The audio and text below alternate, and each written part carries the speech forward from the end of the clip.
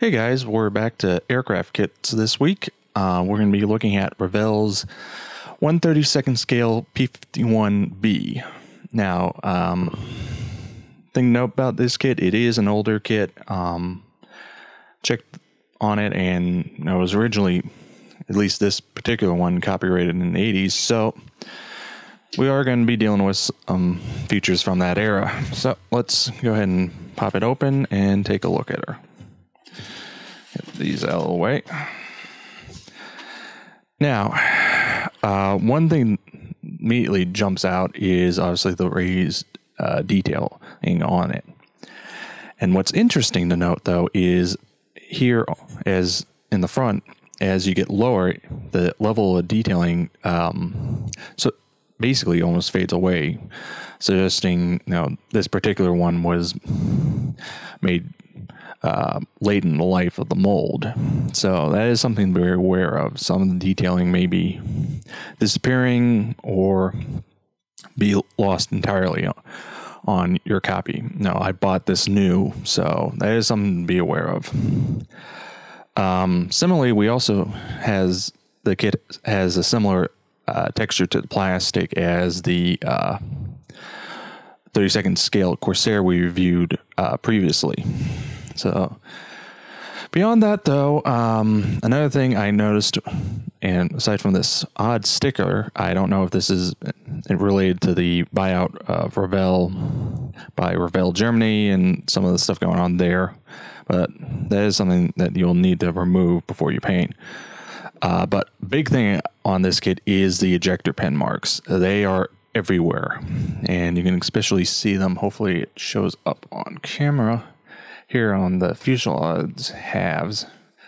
Now, some of them are pretty big and deep, but such as here on the main gear doors, they're going to take a lot of cleaning up to, fix up.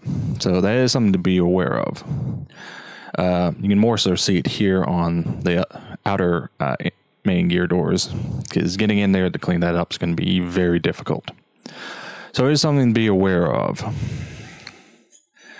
Continuing on, we got obviously our upper cowling, which is nice that they do include the option to display the engine. I don't know how many people will. We'll get to the engine in a minute. But it's a nice inclusion. We got our main gear wheels, main gear, which overall is, it's okay. It could be more detailed, but not going to complain too much there. As well as our seat back. Again, we do have some ejector pin issues, but it's not too terrible there.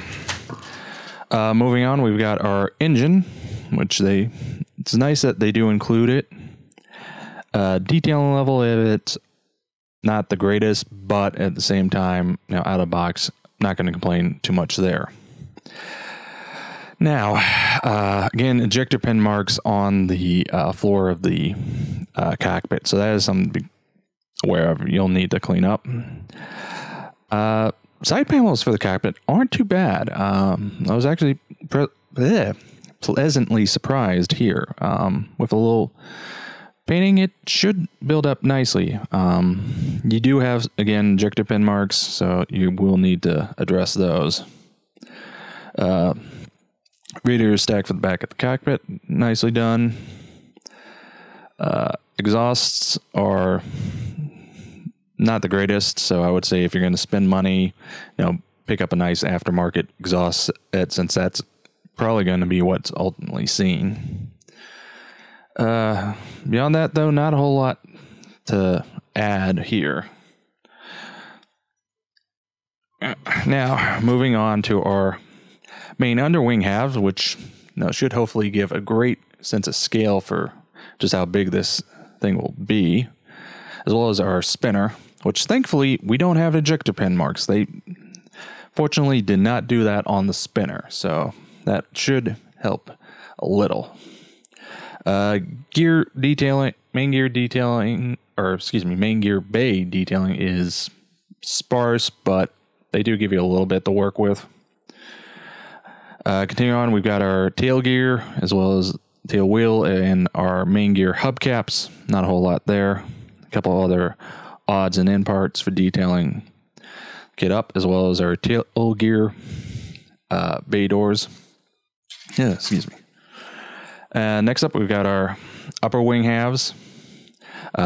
Do note that they do include these latching pins, so that does force you to have to attach these to the lower wing halves prior to mating it with the fuselage. So that is something to be aware of. We'll look at that a little more when we get into instructions. Now, last but not, and actually least, is the clear parts. This is where the kit drops the ball big time. They are very thick, not the clearest, and just they're not good.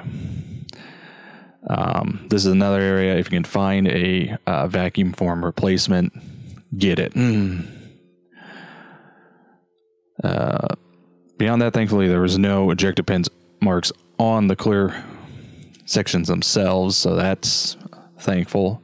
But yeah, they're not very good. Detailing is poor. Let me see if this will show up. Trying to... Hopefully this will ultimately come out, but yeah, it's not the greatest. So let's get these parts back in, and then we'll move on with the instructions. Or decals, sorry. You get markings for two different aircraft. One Miss Lace and the other Berlin Express, which is on the box art. Overall, decals are all right.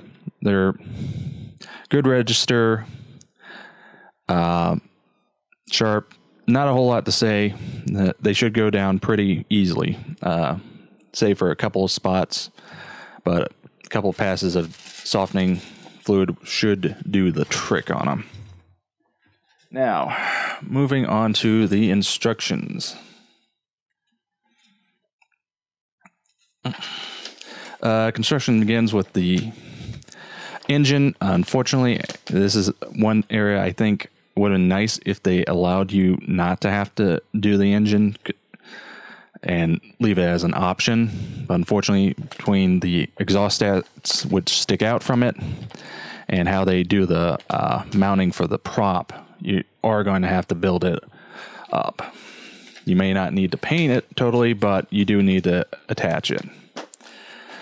Continuing on, building up the cockpit as well as detailing the pilot figure, which I neglect mentions, but it's not the greatest, but not going to complain there. Then building up the sidewalls, cockpit, and all that into the aircraft itself, attaching the tail gear and other odds and ends. And I do like that they do show you how to do it if you want to do it with the wheels up. That's a nice inclusion. Continuing from there, not a whole lot. Now, it's here that we do run into a bit of a tricky area. Getting this wing and fuselage sections to mate. That how they did it is problematic, and just trying to get that to align and lock together is probably going to take you a couple of tries. You might luck out and get first try, but yeah, it is something to be aware of and prepare for. Beyond that, the only other section that's going to give you a headache is building up this canopy, and just how they chose to do it is going to be a bit of a pain. It would have been nice if they gave you the parts necessary as single pieces to build it up, as opposed to, one piece. Now,